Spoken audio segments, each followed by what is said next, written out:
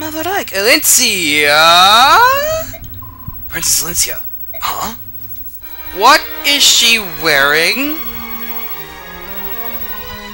What's going on? Why are you dressed like that? I thought to join you on the battle lines. Is that a Pegasus? Where'd you get that? He belonged to my great-grandmother. I'm a bit nervous about riding him, but I'm going to try nonetheless. I appreciate your desire, but your retainers will never allow that. Will they? As for that... Did you agree to this, Joffrey? No, personally I'm against it, but she is the princess, and it is her wish. I can do nothing. The princess's great-grandmother was a begging on Pegasus Knight of some renown before marrying into House Crimea. Princess Elincia herself is skilled at both riding and swordsmanship. As a child, she was granted permission to train in case the need for her to fight ever arose. Behold the Pegasus uniform, altars of our House Crimea fair. We did fear much that we would never see a chance to use them in the proper stead. Oh, muse of fire, I cannot find the words. Behold a light that dares to shame the sun. Our prince is clad in raiments of fair and fine. Give courage, love, and vigor to our cause. I know she casts spirits. I'm surprised you were able to hide armor and fighting horse from the Daein army. Prince Redding foresaw a time when the princess would need them, and bade us to convey them from the palace. Prince Redding's thoughts were always of the princess, even as his life abandoned him. Be true to your heart, and live life as it dictates. Those were his final words, sir. My lord uncle was always the one person who understood me best. Even though I'm dressed like this, I have no experience, and do not expect to fight as well as the rest of you. But this constant waiting behind and doing nothing, it sets my heart beating with such unease I fear it may burst. Even if I cannot fight, I can use the staff to heal the wounded. If I could save just one soldier, it would mean so much to me. Please, my Lord Ike, I promise to obey orders and stay out of harm's way as best I can. Lord Ike, we will take responsibility and guard the princess. It's her heartfelt wish. This is not something that I can allow or disallow. She is my employer. If this is what her princess wants, all I can do is comply. Be careful, will you? Oh, thank you so much. Let us go forth like sunlight to the dawn. Let's see fights, and Crimea wins the day. Hear, hear, Bastion. Holy, whoa, that's a lot of enemies. And there's a boss. We're at 4th panel now. You can see the enemies rip-roaring, ready to go kick ass. Ike, there are more enemy soldiers than we expected. Just from what I can see now, there are double our numbers. We must assume that the fort houses many more troops. This may prove to be a long battle.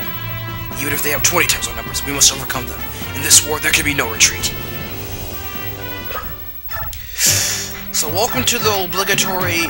Everything is going to be thrown at you, so bring your best chapter. You got a ton of units to worry about. Warriors, a couple sages, meteor, paladins everywhere, Wyvern lords, generals, a couple of pharaoh ones, a few snipers, halberdiers, swordmasters, and this guy, Bertram. He's also a paladin. He has a rune sword which works off of magic, which is why he has a high magic stat, and saps HP. He also has a spear, and an elixir. And he has daunt. As you can see, he's pretty formidable. He can tank relatively well. Joining us is Elincia, Princess Crimea. As you can see, she's only level 1. She comes with her special sword called the Amity, which is basically a brave sword on slight speed. It's basically her own personal sword, and it gives +3 to defense and resistance when it's equipped. She also has immense stat. She's almost the Falcon Knight I've so longed for ever since playing FE4. Almost. One weapon rank shy. If you're going to be using her,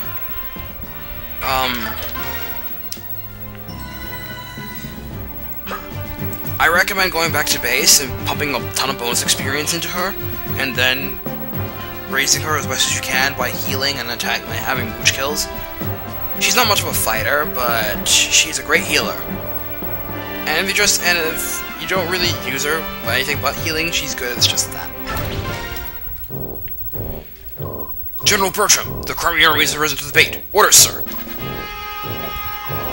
Your orders, sir. General, how should we make answer? Turn the ground soft with blood. Make a graveyard of this place. Bury them all. Yes, sir. Soren, do you have any information on the enemy general? Our intelligence reports say the commander of this army is Bertram, one of Daein's 4 riders. One of the 4 riders? So he's on par with that woman we fought earlier, General Petrine? That's not necessarily so. The name 4 riders is given to the 4 persons of highest ability among the king's advisors. So the members can change, is that it?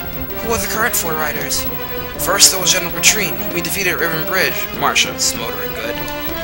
Then the man we faced today, General Bertram. Next is General Bryce, who served the previous king. And finally, the enigmatic general known as the Black Knight. Those are the 4. This is the same Black Knight that murdered Commander Grail? Of that, there appears to be little doubt. Tell us, Soren, do you have any more information on General Bertram? I know not where he hails from. He appeared after the fall of Crimea and has quickly gained Ashnar's favor. So, he's a man of no mean ability. Like the Black Knight, he always wears his armor and never shows his face unhelmed. Some say he's not even in his armor, but it's inhabited by an ancient specter or demonic creature. It's all just superstition and rumor designed to heighten fear of the man. It's not important. Once we cross swords, we'll know the truth. Then we can discover for ourselves he's just a loudmouth braggart, or truly a monster. As long as our blades can wound him, I care not either way. Let's go! Sound words, Ike. So as you can see, Elincia is forced into this fight, but she's gonna sit this one out. Oh, and by the way, for one thing I forgot to mention, if Elincia is KO'd in battle, she counts as dead, and it's an instant game over. Just wanted to point that out.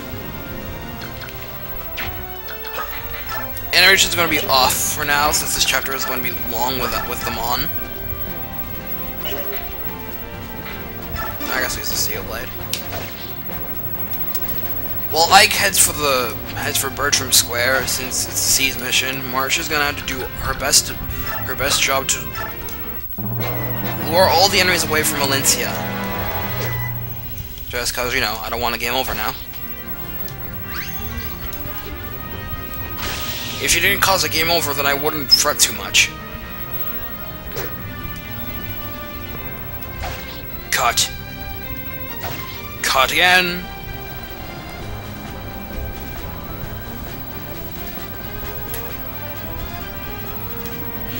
As you can see, there are paladins just like charging at you. Some of them will just try to lick their wounds when they're wounded, because there are ample healers nearby everywhere.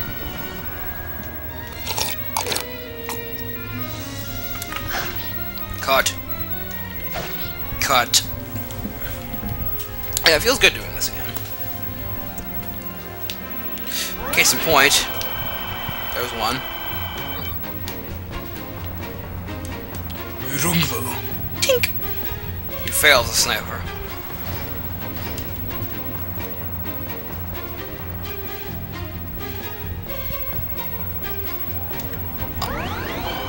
Stop that. That's uncalled for. So I guess pretty much going to ignore these guys and just head straight for Bertram's side.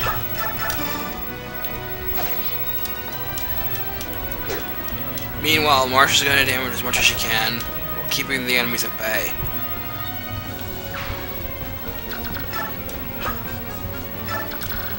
They have to circle her.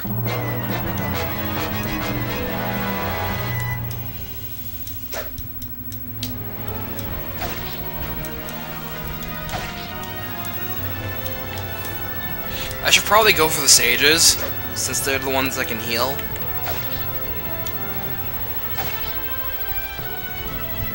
I guess I'll do that next turn.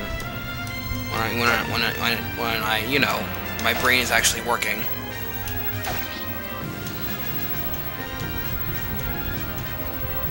Bow attack! Bow attack! Ow! That lightly tickled. Ha! What? This is how you use a sword.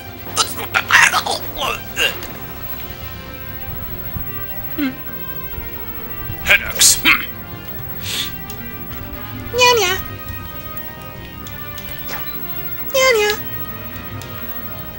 can't believe people say that I actually have a good voice for Marcia.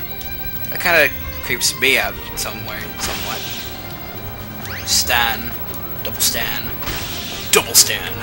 Stan. What?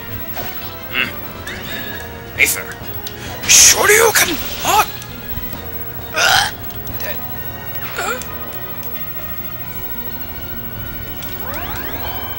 Okay, seriously.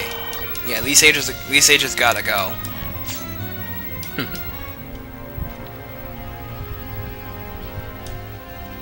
I'm crazy worried about these guys because they're probably going to try and wall. They're probably going to try and wall-like.